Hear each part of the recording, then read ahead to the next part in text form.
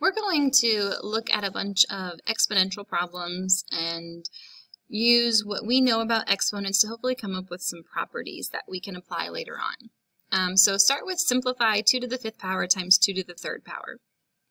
Well, what we remember, multiplication or exponents is just repeated multiplication.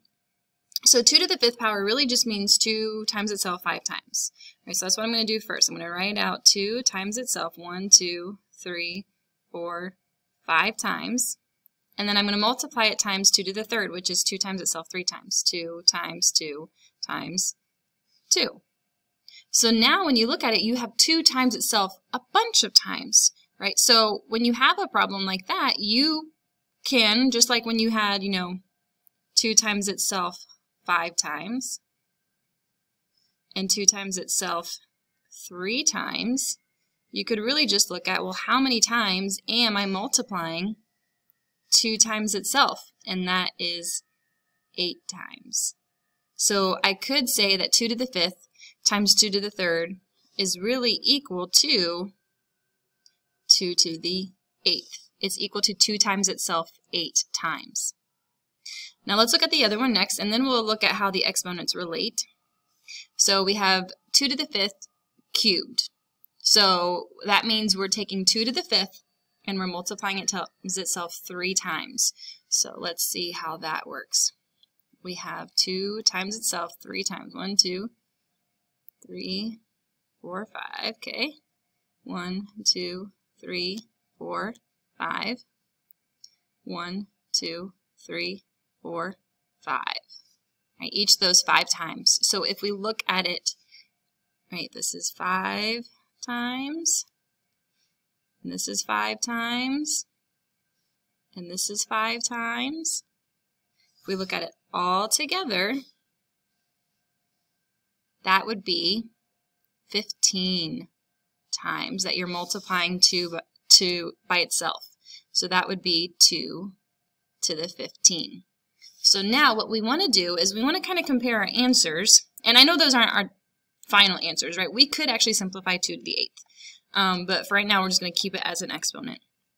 Look at 2 to the 8th, compare it to what we started with, 2 to the 5th times 2 to the 3rd. How do the exponents relate? Well, how do we get 8 from 5 and 3? We add them together, right? If you would take 5 plus 3, it's going to equal 8. And that's what happens for that problem.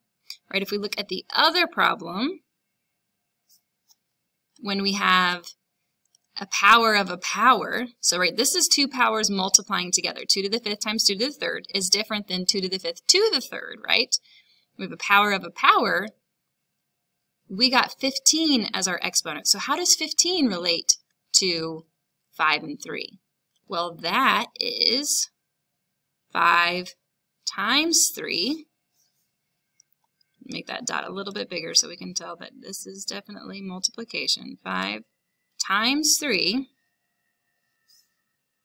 equals 15. And that's going to be a rule. Those are going to be 2 different rules that we have for these 2 different situations. And we're going to have some more rules in a second, so we're going to summarize them all at the end. But when you're multiplying 2 powers, as long as they have the same base, so this is base 2 and this is base 2, you are able to add those exponents and get the exponent of your answer. So 5 plus 3 equals 8. When you have a power of a power like this right here, 2 to the 5th cubed, you are able to multiply those exponents. 5 times 3 equals, I don't know, right, I wrote 18 down there, equals 15. So let's look at some more. What about if we have 2 to the 5th divided by 2 cubed? Well, again, let's write everything out really longhand. So 2 to the 5th is 2 times 2 times 2 times 2 times 2, right? 5 times.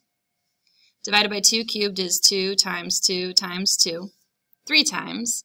And you're dividing. Remember, when you're dividing, you're really canceling out what they have in common. You reduce their common factors. So what I'm just going to do to help with that is here's a 2 and there's a 2. I'm going to cancel them out. There's a 2, and there's a 2. I'm going to cancel them out.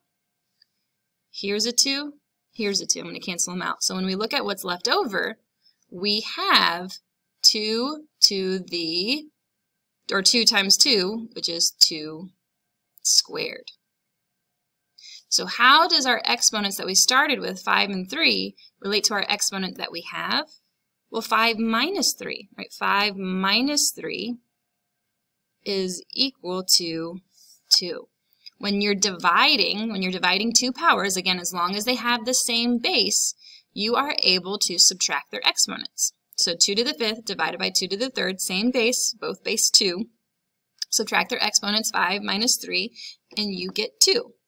Right, which we could then say is 4, but, you know, really just focusing on what's the relationship that we get with the exponents here. All right, let's look at the next one. 2x squared, that whole quantity, cubed.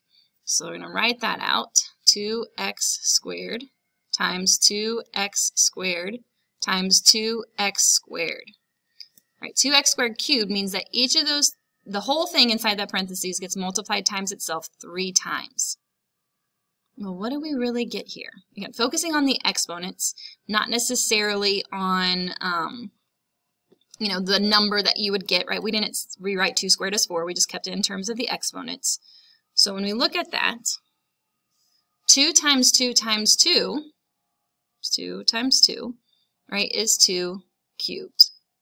And x squared times x squared times x squared, well, those are all multiplying together, so we can add their exponents. 2 plus 2 plus 2, and that's 6, x to the 6. So what's the relationship that we have here with our original exponents and our answer exponents? Well, the 3 went to the 2, right, our coefficient of 2, and the 3 went to the x squared, and you multiplied those powers. Really, all we're saying here is that you perform the power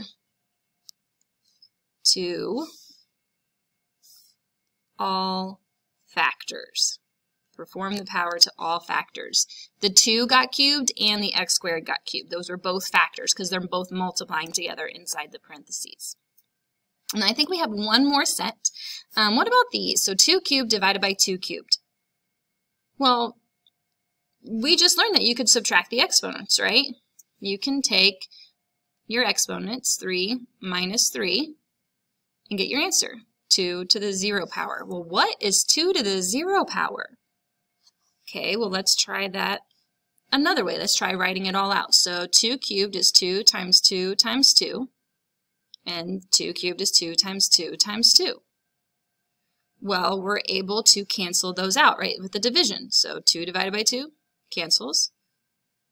2 divided by 2 cancels. 2 divided by 2 cancels. We don't have anything left. But what you need to be really careful with here, whenever you're dividing and stuff cancels, remember, you're dividing. It doesn't just cancel. What is 2 divided by 2? All right, how many times does 2 go into itself? It's not 0, it's 1.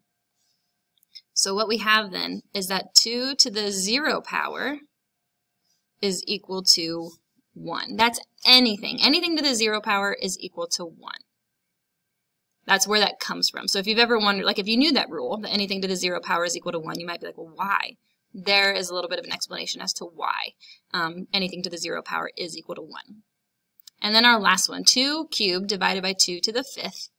So how do we go about doing that one? Again, we could subtract our exponents. You need to make sure you take the numerator exponent minus the denominator. So 2 to the 3 minus 5, which is 2 to the negative 2 power. Well, negative exponents, that's a first, right? How do we deal with negative exponents? The other way of looking at that one, again, you can write it all out. 2 cubed is 2 times 2 times 2, and 2 to the 5th is 2 times 2 times 2 times 2 times 2. And so again, we have stuff cancel, right? 2 cancels, and another 2 cancels, and another 2 cancels. And so what are we left with? In the numerator, everything canceled, but remember, we're dividing. So 2 divided by 2 in the numerator, we still have 1. In the denominator, we still have a 2 and a 2 multiplying, so that's 2 squared. So what we get here is if we have a negative exponent, 2 to the negative 2, it's actually equal to 1 over 2 squared. When we have negative exponents, it kind of flips places. That power, 2 to the negative 2, just flips to the denominator.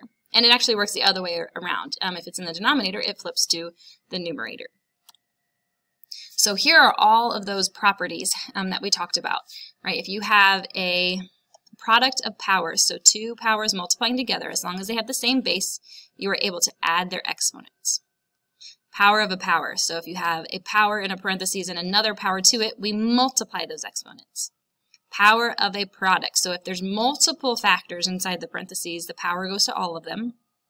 Negative exponent flips spots, right? Flips to the denominator or flips to the numerator in order to make it positive. 0 exponent is equal to 1. Quotient of powers, if you're dividing two powers, as long as they're the same base, again, we can subtract their exponents. And power of a quotient, we didn't go over this one, but it's very similar to power of a product. If you have a quotient inside your parentheses, the power goes to each of those.